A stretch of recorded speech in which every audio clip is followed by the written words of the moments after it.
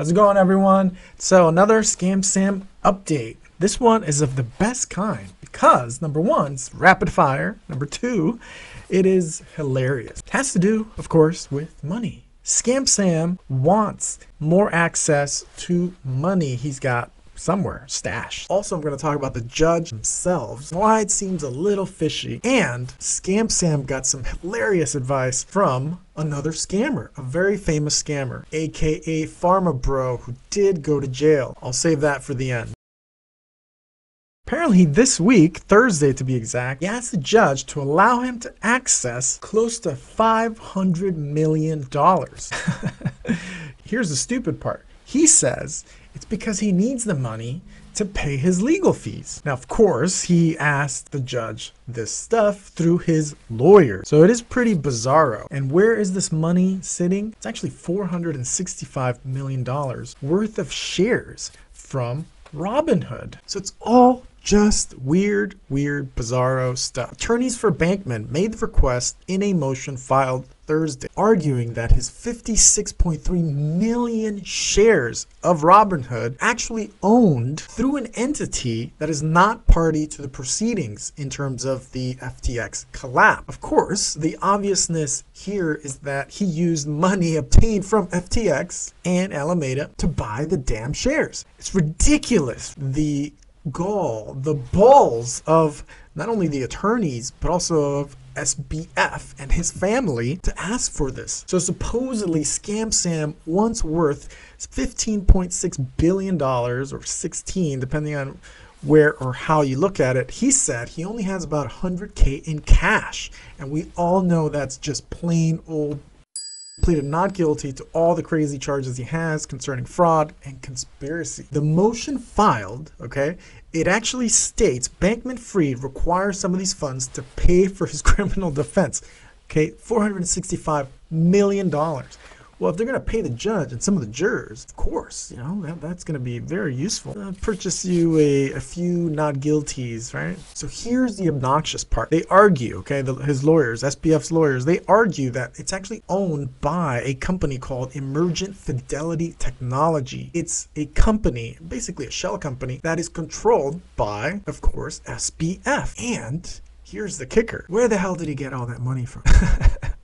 I mean, it's laughable. Of course, the lawyers want to get their money. They want to get their cut, whether he goes to jail or not. But at this point, it seems like Scam Sam is going to be let off easy. At least that's what I'm going to suspect.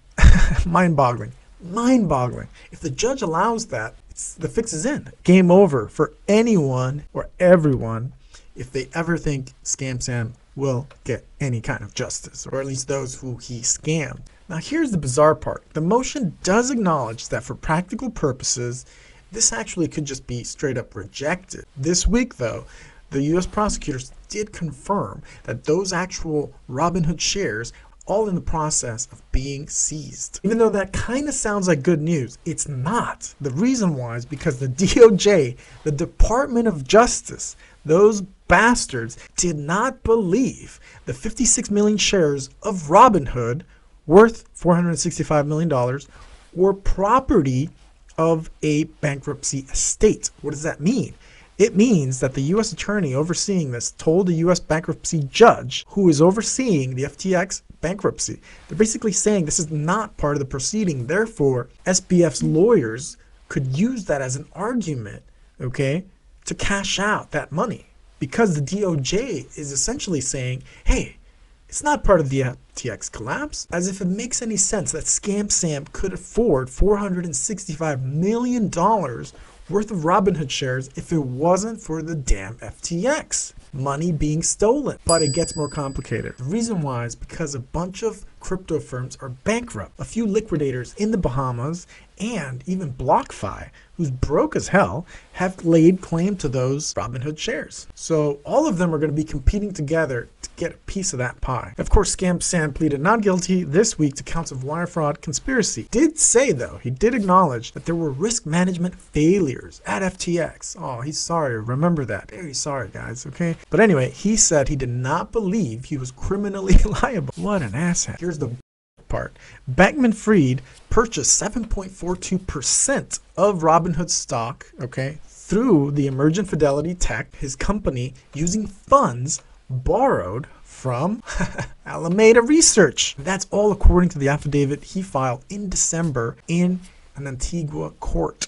Pretty crazy. It was disclosed that Emergent Fidelity Tech, this company that he used to buy these Robinhood shares, was owned 90% by SBF and 10% by Gary Wang, the other FTX guy who pleaded guilty along with Caroline Ellison. They're trying to cooperate with the prosecutors, cut some deals, get some leniency. We'll see if that actually happens. So in the end, the judges basically are saying that Robinhood shares are subject essentially to litigation. They're going to fight it out for $465 million. It does get a little tricky though. BlockFi suing Emergent in a bid to seize the Robinhood stock, okay, which was pledged, supposedly pledged by Alameda, obviously via SBF, by Alameda as collateral to guarantee a repayment of a loan made by BlockFi. So BlockFi gave them a loan. They turned around, they bought stock, and then BlockFi is basically out of luck. They're on luck. The drama continues. Okay, on to the fishy stuff about the judge. Why this judge? Well, the first judge did recuse herself, okay? She had a conflict of interest, and despite the conflict of interest, she allowed SBF to spend the holidays, right, at his parents' house in California. Nice, cushy house arrest, flying first class, of course, only the best for Scam Sam. Then she recuses herself because her husband, he's a lawyer, and he did some consultancy work with FTX right before the collapse. Wow, what a coincidence. Gee, I wonder. Conflict of interest, anyone? Despite all that, despite the conflict of interest, she still did not recuse herself until after SBF was released. So then she leaves. Here's the crazy part. She's gone. The next judge, Lewis Kaplan, nice fellow, nice looking gentleman. This guy, who was appointed by Clinton, so he's been around a while, he allows those two names that are attached to the bail to remain a secret for whatever reason. This is bizarro. That to me is a little suspicious. On top of that, the South District of New York, where the whole prosecution case is taking place, Damian Williams, the prosecutor. Now it gets a little weird. Damian Williams was appointed by the president, right, to the SDNY, the South District of New York, in 2021. So he worked for John Kerry's campaign, 2004. That's no big deal. But the point is, he attended Yale, and then he was also supported by the Paul and Daisy Soros Fellowship for New Americans. What does that mean? Well, Williams is also, or was also, a law clerk for Merrick Garland. What are the odds that all these connections, right, of people overlapping?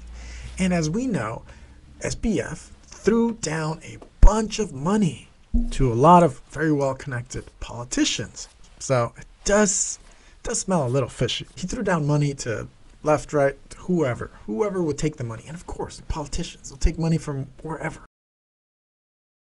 Pharma Bro has some awesome advice. Martin Shkreli, he has advice for our favorite disgraced founder, Scam Sam. Offered him some survival tips, okay, for jail.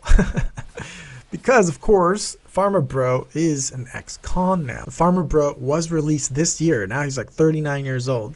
He says that his advice sounds a little funny, but claims that it could mean life or death. So here's the link if you want to check it out. It is with crypto journalist Laura Shin on her podcast, Unchained. So Pharma Bro says, Sam is not exactly going to be somebody who fits into the prison system, of course, right? So his advice includes for Scam Sam to shave his head, also to deepen his voice, right? So he says that Scam Sam is going to have a lot of issues because he's a bit of an effeminate guy, and his demeanor, some people say autistic sort of sense or sensibility, is not something that goes well in prison, obviously. He doesn't want him to become someone's, girlfriend. Pharma Bro continues. He says, if he doesn't know anything about the streets or sort of a criminal culture, my advice to him would be to pick those things up as quickly as possible. He should also be listening to, get this, rap music as much as possible. So he should be trying to learn everything there is to know about gangs and tough neighborhoods. It could save his life, Scam Sam's life. That's pretty funny. Apparently he thinks he should rebrand himself, reinvent himself into some kind of a tough guy. I don't think that